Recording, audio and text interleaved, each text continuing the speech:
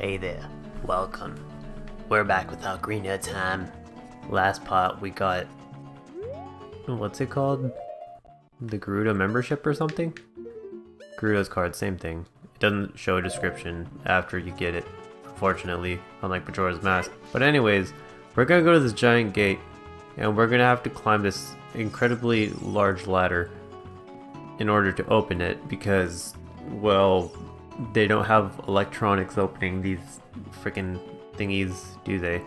They don't have electricity in Hyrule. Hey rookie, are you going into the desert? I'll open this gate for you, but you can't cross the desert unless you pass the 2 trials. The first trial is the River of Sand. You can't walk across this river. After you cross it, follow the flags we placed there. The second trial is the Phantom Guide. Those without eyes that can see the truth will only find themselves returning here. You are going anyway, aren't you? I won't stop you. Go ahead!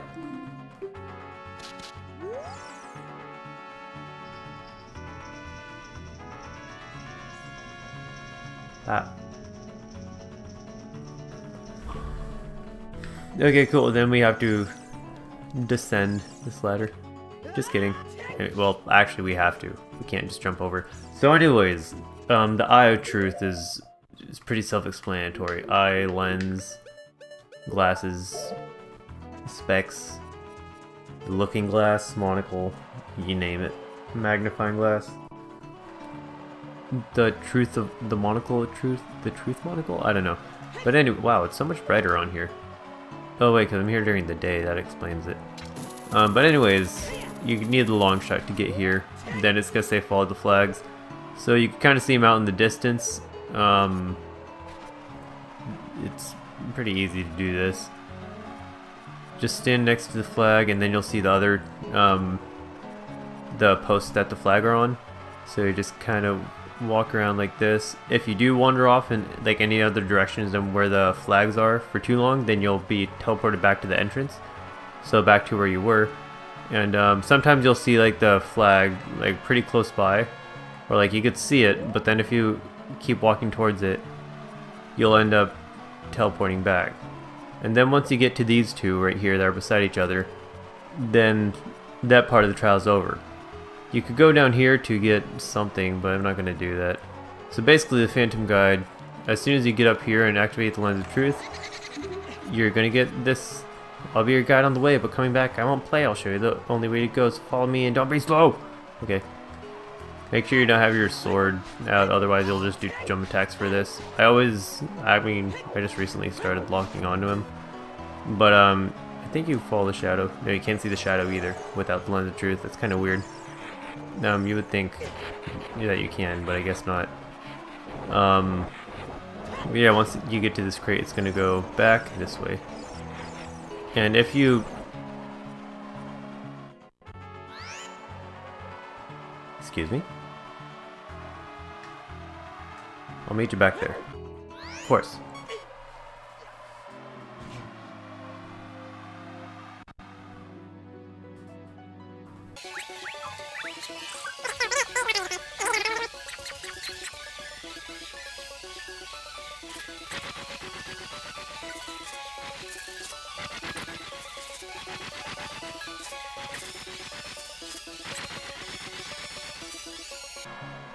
Okay, I think we're...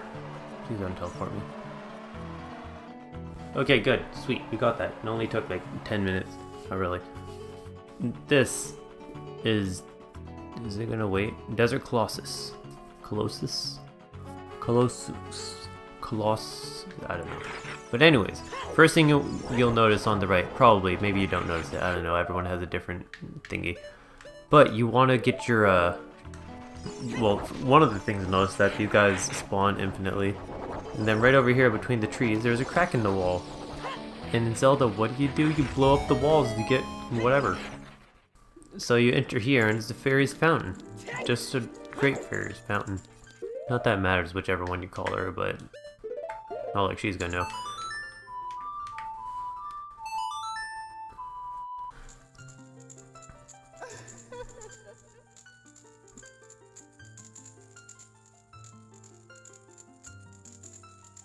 Welcome, Sexy. I'm the Great Fairy Magic.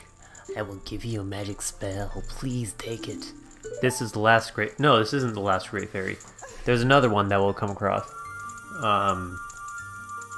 This is semi-final great fairy that we'll be getting. And this one will give us Nehru's Love. Cast this to create a powerful protective barrier. It's defensive magic you can use with C. Nehru's Love is in effect for only a limited time, so use it carefully. So basically I think it like halves damage or something like that. I don't remember exactly what it does. I think you take less damage. I'm gonna assume it's less damage. And then after that, you don't have to get it. You could just, it's optional really. But we're gonna go this way and go straight into this. Are you serious? I get stuck on these things? It's kind of dumb. I mean, I should also pay attention to the game too, instead of... I mean, that's what I'm doing, but still. So we're gonna go into this area, which is the Spirit Temple.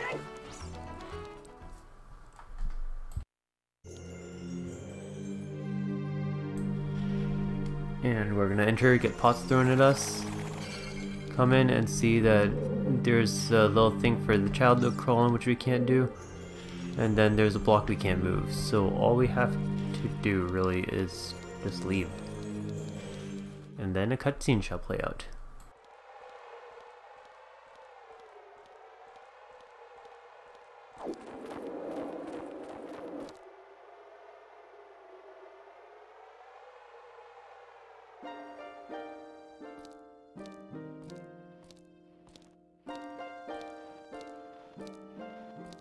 Past, present, future. The Master Sword is a ship with which you can sail upstream and downstream through Time's river. The port for that ship is in the Temple of Time. To restore the desert Colossus and enter the Spirit Temple, you must travel back through Time's flow. Listen to this Requiem of Spirit. This melody will lead a child back to the desert.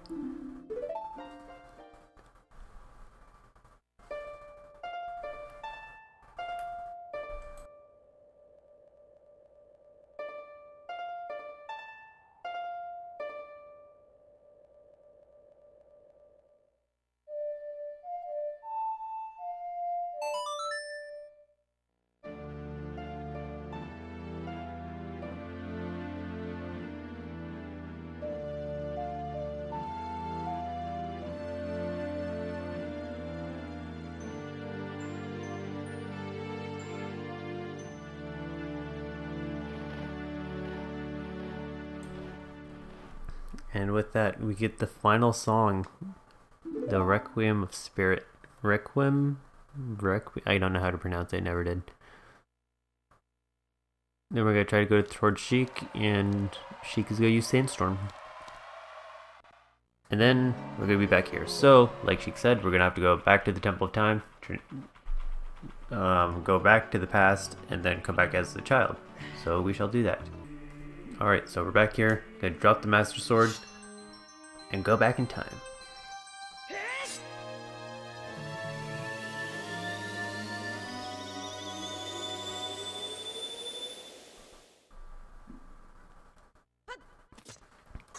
Alright, we're here, and for some reason it's dark. I don't know.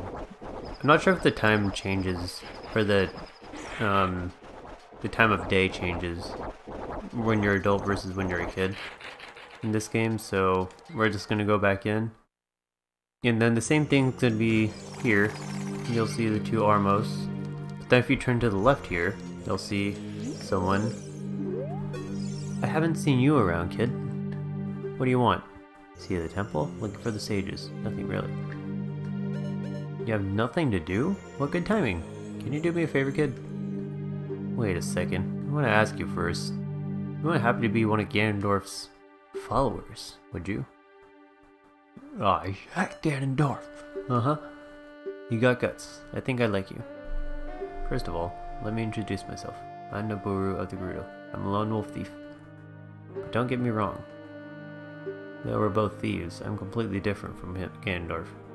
With his followers, he stole from women and children, and he even killed people. A kid like you may not know this, but the Gerudo race consists only of women. Only one man is born every 100 years. How does that work? Even though our laws say that Lone male Gerudo must become king of Gerudo. I'll never bow to such an evil man. By the way, what's your name, kid? Sexy. What kind of name is that? Well, anyways, I'm glad somebody finally is like sane. I want you to ask you a favor. Will you go through this tiny hole and get a treasure that's inside? Treasure is the silver gauntlets. If you equip them, you can easily push and pull very heavy things. No, kid, don't even think about taking this treasure for yourself. The silver gauntlets will fit a little kid like you if you try to equip them. I want you to be a good boy and give them to me. Ganondorf and his minions are using the spirit temple as a hideout. Only the silver gauntlets will allow me to sneak deep into the temple. Once there, I'm going to steal all the treasure inside and mess up their plans. How about it? Will you do it? Sure. Thanks, kid. You and I, let's give Ganondorf and his followers a big surprise, shall we? If you can successfully... Oops, I'll do something great for you. Okay. Well, with that, I'm gonna end off. Thanks for watching. Hope you enjoyed. Have a good one. Bye.